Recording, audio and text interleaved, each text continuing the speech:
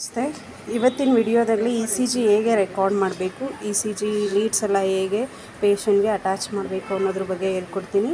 So ಅದಕ್ಕೆ ECG leads connect ಮಾಡೋ ಮೊದಲು ಫಸ್ಟು ಪೇಷಂಟ್ಗೆ ಕಂಫರ್ಟಬಲ್ ಆಗಿ ಅಂದರೆ ಎಕ್ಸ್ಪ್ಲೈನ್ ಮಾಡಬೇಕು ಪ್ರೊಸೀಜರ್ ನಾವೇನು ಮಾಡ್ತಾ ಇದ್ದೀವಿ, ಮತ್ತು ಅವರು ಟೆನ್ಷನ್ ಮಾಡ್ಕೋಬಾರ್ದು ECG ಮಾಡೋ ಟೈಮ್ನಲ್ಲಿ. ಸೊ ಅವ್ರ ಹತ್ರ ಇರೋ ಆರ್ನಮೆಂಟ್ಸ್ ಎಲ್ಲ ರಿಮೂವ್ ಮಾಡಿಬಿಟ್ಟು ಪ್ರಾಪರ್ ಪೊಸಿಷನ್ ಕೊಡಬೇಕು. ಆದಷ್ಟು ಸುಪೈನ್ ಪೊಸಿಷನಲ್ಲಿ ECG ಮಾಡಿದ್ರೆ ಕರೆಕ್ಟಾಗಿ ರೆಕಾರ್ಡ್ ಆಗುತ್ತೆ. ಸೊ ಆರ್ನಮೆಂಟ್ಸ್ ಏನಾದರೂ ಇದ್ದರೆ ತೆಗಿಬೇಕು, ಬಿಕಾಸ್ ECGನಲ್ಲಿ ಚೇಂಜಸ್ ಕಾಣಿಸುತ್ತೆ. ಏನಾದರೂ ಮೆಟಲ್ಸ್ ಇದ್ದರೆ ಚೇಂಜಸ್ ಬರೋ ಚಾನ್ಸಸ್ ಇರುತ್ತೆ. ಸೊ ಅದಕ್ಕೆ ಮೆಟಲ್ಸ್ ಎಲ್ಲ ರಿಮೂವ್ ಮಾಡಬೇಕು ಬಿಫೋರ್ ECG. ಸೊ ನಮಗೆ ECG ಮಾಡೋ ಪಾರ್ಟ್ ಎಕ್ಸ್ಪೋಸ್ ಮಾಡ್ಕೊಳ್ಬೇಕು.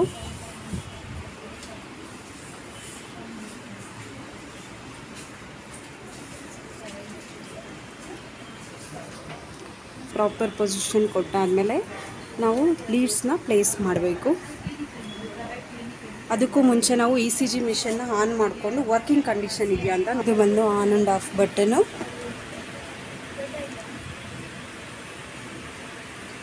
ಸೊ ECG ಅಂದರೆ ಎಲೆಕ್ಟ್ರೋಕಾರ್ಡಿಯೋಗ್ರಾಮು. ಹಾರ್ಟ್ ಫಂಕ್ಷನ್ಸ್ ಹೇಗೆ ಆಗ್ತಾಯಿದೆ ಅಂತ ನೋಡಲಿಕ್ಕೆ ಡಾಕ್ಟರ್ ಅಡ್ವೈಸ್ ಮಾಡಿರ್ತಾರೆ ಪೇಷಂಟ್ಗೆ ECG ಮಾಡಿಸ್ಕೊಳ್ಳಿ ಅಂತ. ಆ ಟೈಮ್ನಲ್ಲಿ ನಾವು ಪೇಷಂಟ್ ಬಂದಾಗ ಯಾವ ಥರ ECG ಮಾಡಬೇಕು ಅಂತ ಬಿಟ್ಟು ತೋರಿಸ್ತಾ ಇರೋದು ಇವತ್ತು. ಮಿಷನ್ ವರ್ಕಿಂಗ್ ಕಂಡೀಷನ್ ಇದೆ. ಪ್ಲೇಸ್ಮೆಂಟ್ ಮಾಡೋಣ ECG ಲೀಡ್ಸ್ನ. ಅಂದ್ಬಿಟ್ಟು 12 ಲೀಡ್ ECG ಅಂತೀವಿ. 12 ಲೀಡ್ಸ್ ಅಂತಂದರೆ ಲಿಮ್ ಲೀಡ್ಸ್ 4 ಆ್ಯಂಡ್ ಚೆಸ್ಟ್ ಲೀಡ್ಸು 6 ಇರುತ್ತೆ. ಇದು ಚೆಸ್ಟ್ ಲೀಡ್ಸು, ಇದು ಬಂದು ಲಿಮ್ ಲೀಡ್ಸು. ಲಿಮ್ ಲೀಡ್ಸ್ ಅಂತಂದರೆ ಹ್ಯಾಂಡ್ಸ್ ಆ್ಯಂಡ್ ಲೆಗ್ಸ್ ಹತ್ರ ಕನೆಕ್ಟ್ ಮಾಡಬೇಕು. ಈ ಲಿಮ್ ಲೀಡ್ಸ್ ಕನೆಕ್ಟ್ ಮಾಡಬೇಕಾದ್ರೆ ಸೊ ಪ್ರಾಪರಾಗಿ ಮಸಲ್ಸ್ ಹತ್ರ ಕನೆಕ್ಟ್ ಮಾಡಬೇಕು. ಬೋನ್ಸ್ ಮೇಲೆ ಏನಾದರೂ ಹಾಕಿದ್ರೆ ಸೊ ಎಲೆಕ್ಟ್ರಿಕಲ್ ಆ್ಯಕ್ಟಿವಿಟಿ ಸರಿಗೆ ಕ್ಯಾಪ್ಚರ್ ಆಗೋದಿಲ್ಲ. ಸೊ ECG ಪ್ರಾಪರಾಗಿ ಬರೋದಿಲ್ಲ. ಸೊ ಅದಕ್ಕೂ ಮುಂಚೆ ನಾವು ಏನು ಮಾಡಬೇಕು, ಜೆಲ್ ಹಾಕ್ಕೊಳ್ಬೇಕು. ಇದಕ್ಕೆ ಕಂಡಕ್ಷನ್ನು ಚೆನ್ನಾಗಿ ಆಗುತ್ತೆ so ECG ರೆಕಾರ್ಡಿಂಗ್ಗೆ. So gel place ಮಾಡ್ಕೊಳ್ಳೋಣ.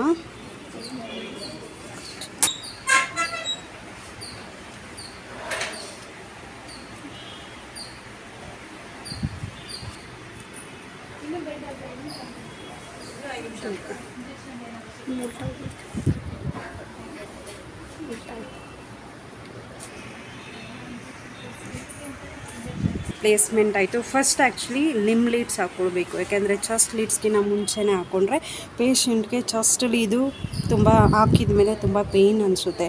ಸೊ ಇದನ್ನು ಹಾಕ್ಬಿಟ್ಟು ಆಮೇಲೆ ಲಿಮ್ ಲೀಡ್ಸ್ ಜೋಡಿಸೋದ್ರಲ್ಲಿ ಮತ್ತು ಅಗೇನ್ ಚೆಸ್ಟ್ ಲೀಡ್ಸ್ ಎಲ್ಲ ಬಿದ್ದೋಗ್ತಾ ಇರುತ್ತೆ.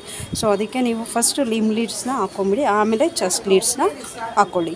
ಸೊ ಚೆಸ್ಟ್ ಲೀಡ್ಸ್ ಹಾಕ್ಕೊಳ್ಬೇಕಾದ್ರೆ ನಾವು ಇದು ಪೊಸಿಷನ್ ನೋಡ್ಕೊಳ್ಬೇಕು. ಸೊ ಎಲ್ಲೆಲ್ಲಿ ಪ್ಲೇಸ್ಮೆಂಟ್ ಮಾಡೋಕ್ಕೆ, ಇಲ್ಲಿ ಇವಾಗ C1 C2 C3 chest leads ಅಂತ ಬರೆದಿದೆ. ಇದನ್ನೆಲ್ಲ ಎಲ್ಲೆಲ್ಲಿ ಪ್ಲೇಸ್ ಮಾಡಬೇಕು ಅನ್ನೋದು ತುಂಬ ಇಂಪಾರ್ಟೆಂಟು. ಸೊ ನಮಗೆ ಪ್ರಾಪರ್ ECG ಬರಬೇಕು ಅಂತಂದರೆ ಪ್ಲೇಸ್ಮೆಂಟ್ ಆಫ್ ಚೆಸ್ಟ್ ಲೀಡ್ಸ್ ತುಂಬ important. So there is A proper positioning ಇಲ್ಲೇ ಪ್ಲೇಸ್ ಮಾಡಬೇಕು ಅಂತ ಗೈಡ್ಲೈನ್ಸ್ ಇದೆ. ಅದೇ ಥರ ನಾವು ಪ್ಲೇಸ್ ಮಾಡಬೇಕು. ಇವಾಗ C1 ನಾನು ಪ್ಲೇಸ್ ಮಾಡ್ತೀನಿ ಅಂತಂದರೆ ಇದು 4th ಇಂಟರ್ಕಾಸ್ಟಲ್ ಸ್ಪೇಸು. ಸೊ ಇಲ್ಲಿ ಕ್ಲಾವಿಕಲ್ ಇದೆ, ಇಲ್ಲಿಂದ ನೀವು ಕೌಂಟ್ ಮಾಡಿಕೊಂಡು 1 2 3 4th ಇಂಟರ್ಕಾಸ್ಟಲ್ ಸ್ಪೇಸು ರೈಟ್ ಸ್ಟರ್ನಮ್ ಹತ್ರ ನೀವು ಪ್ಲೇಸ್ ಮಾಡಬೇಕು. ಇಟ್ ಶುಡ್ ಬಿ ನ 4th ಇಂಟರ್ಕಾಸ್ಟಲ್ ಸ್ಪೇಸ್. ಅದು C2 ಬಂದುಬಿಟ್ಟು chest leads 2.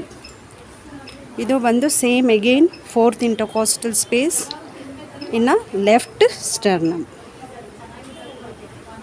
So third C3 ನಾವು 3 ಹಾಕ್ಕೊಳ್ಳೋ ಮೊದಲು ಫಸ್ಟು ನಾವು C4ನ ಪ್ಲೇಸ್ ಮಾಡಬೇಕು. ಬಿಕಾಸ್ ಇದು ಇನ್ ಬಿಟ್ವೀನ್ 2 and 4 ಬರೋದ್ರಿಂದ ಸೊ ಫಸ್ಟು 4 ಪ್ಲೇಸ್ ಮಾಡಬೇಕು. 4 ಎಲ್ಲಿ ಬರುತ್ತೆ ಅಂದರೆ this is the 5th ಇಂಟರ್ಕಾಸ್ಟಲ್ space and mid ಕ್ಲಾವಿಕಲ್ line ಅಂತೀವಿ. R else below the nipple just 5th ಇಂಟರ್ಕಾಸ್ಟಲ್ ಸ್ಪೇಸಲ್ಲಿ ಇದನ್ನು ಪ್ಲೇಸ್ ಮಾಡಬೇಕು. So 4 5th ಇಂಟರ್ಕಾಸ್ಟಲ್ space and mid ಕ್ಲಾವಿಕುಲರ್ line.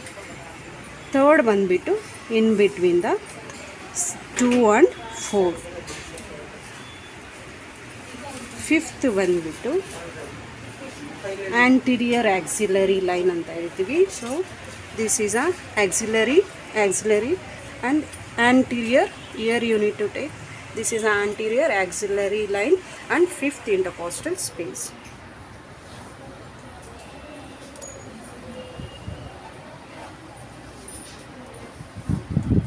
Sixth ಬಂದುಬಿಟ್ಟು ಎಗೇನ್ ಫಿಫ್ತ್ ಇಂಟರ್ಕಾಸ್ಟಲ್ ಸ್ಪೇಸ್. T6 ಬಂದುಬಿಟ್ಟು fifth ಇಂಟರ್ಕಾಸ್ಟಲ್ space and mid auxiliary line. So 6 ಬಂದುಬಿಟ್ಟು mid auxiliary line and fifth ಇಂಟರ್ಕಾಸ್ಟಲ್ space. ಇದು ಒಂದು line. ಈ 3 ಲೀಡ್ಸು fifth ಇಂಟರ್ಕಾಸ್ಟಲಲ್ಲಿ ಬರುತ್ತೆ, ಈ 2 ಲೀಡ್ಸ್ ಫೋರ್ತ್ ಇಂಟರ್ಕಾಸ್ಟಲ್ ಸ್ಪೇಸಲ್ಲಿ ಬರುತ್ತೆ. ಆ್ಯಂಡ್ ಥರ್ಡ್ ಬಂದುಬಿಟ್ಟು in between second and fourth ಇದನ್ನು ಪ್ಲೇಸ್ ಮಾಡಬೇಕು. ಪೇಷಂಟ್ಗೆ ಟೆನ್ಷನ್ ಮಾಡ್ಕೋಬೇಡಿ ಆ್ಯಂಡ್ ಶೇಕ್ ಮಾಡಬಾರ್ದು. ಮೂಮೆಂಟ್ಸ್ ಮಾಡಿದ್ರೆ ಹೇಗೆ ಇ ಸಿ ಜಿನಲ್ಲಿ ಡಿಸ್ಟರ್ಬೆನ್ಸ್ ಬರೋ ಚಾನ್ಸಸ್ ಇರುತ್ತೆ. ಇ ಸಿ ಜಿ ಕರೆಕ್ಟಾಗಿ ಬರೋದಿಲ್ಲ. ಪೇಷಂಟ್ಸ್ಗೆ ಸ್ವಲ್ಪ ಕಾಮ್ ಆಗಿರೋಕ್ಕೆ ಹೇಳ್ಬೇಕು ಇ ಸಿ ಜಿ ತೊಗೊಳ್ಳೋ ಮೊದಲು. ಈಗ ಇ ಸಿ ಜಿ ಮೆಷಿನಲ್ಲಿ ನಮಗೆ ಇ ಸಿ ಜಿ ರೆಕಾರ್ಡ್ ಆಗ್ತಾಯಿದೆ. ಸೊ ಎಲ್ಲೂ ಡಿಸ್ಟರ್ಬೆನ್ಸ್ ಏನೂ ಇಲ್ಲ, ಪ್ರಾಪರಾಗಿ ರಿದಮ್ಸ್ ಎಲ್ಲ ಬರ್ತಾಯಿದೆ. ಸೊ ಈಗ ನಾನೇನು ಮಾಡಬೇಕು, ಪ್ರಿಂಟ್ ಕೊಡಬೇಕು. ಇದು ಪ್ರಿಂಟಿಂಗ್ ಬಟ್ಟೆನು. ಸೊ ಪ್ರಿಂಟ್ ಕೊಟ್ಟರೆ ರೆಕಾರ್ಡ್ ಆಗಿ ಇ ಸಿ ಜಿ ಪ್ರಿಂಟ್ ಬರುತ್ತೆ ಪೇಪರು.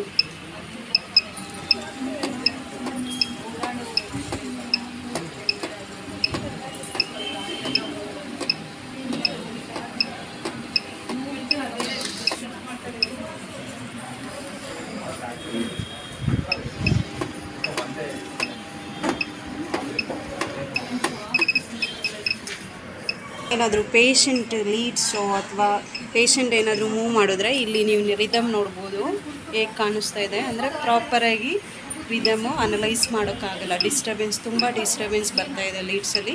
ಸೊ ಈ ಥರ ಇರಬೇಕಾದ್ರೆ E C G ತೆಗಿಬಾರ್ದು. So leads ಎಲ್ಲ ನೀಟಾಗಿ ಅಡ್ಜಸ್ಟ್ ಮಾಡಿ ಪೇಷಂಟ್ಗೆ ಸರಿಗೆ ಮಲಗೋದಕ್ಕೆ ಹೇಳಿ ಶೇಕ್ ಮಾಡಿದೆ.